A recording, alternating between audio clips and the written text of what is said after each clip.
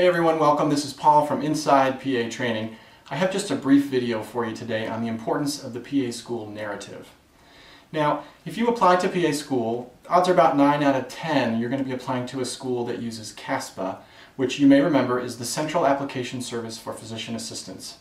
And CASPA actually is really just a big computerized application that you submit online, and it makes the process of application review easier for the participating schools. It also makes applications all look pretty much the same because it's standardized.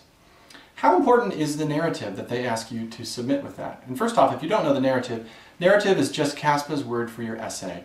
It's a personal statement, much like you did for your college application. Well, of course it depends on your application details, your GPA, your healthcare experience, your letters of recommendation. But on the whole, in general, I would say the PA school narrative is exceptionally important and usually really overlooked as a great way to make your application stronger. Now, why is it so important? Well, first of all, it is your last chance to put a good face on your application right before it goes to the committees. You know, at the time you apply, you're going to have your grades recorded. There's nothing you can change there. Your healthcare experience will be done and recorded. Your letters of recommendation are already written.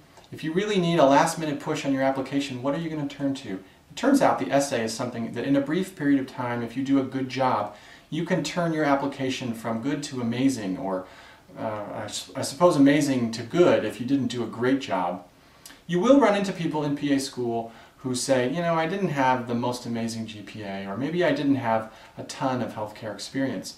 But you really never run into anybody who says, my essay was just kind of blah, it was just average.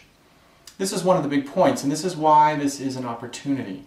Most people in any setting, whether it's PA school or college applications, most people write essays that are average. They're average applicants and they write average essays. But you have the opportunity to make your essay amazing and really jump your application toward the definitely interview top of the pile. Now, the other reason it's important, this narrative, is it helps to differentiate you, just like I was mentioning. When PA school admissions committees sit down with these applications, they have them printed off, and they all look pretty much identical. Hundreds and hundreds of these applications. It's a big process to review them. It's not uncommon for PA schools to have 10, 20, even 50 times as many applications as they have seats in their upcoming PA school class. You can imagine these people are human, they're prone to boredom. After a while it becomes one gigantic blur of essays and GPAs. Really what they see are the few that stand out, the wheat among the chaff, and that's what they're looking for.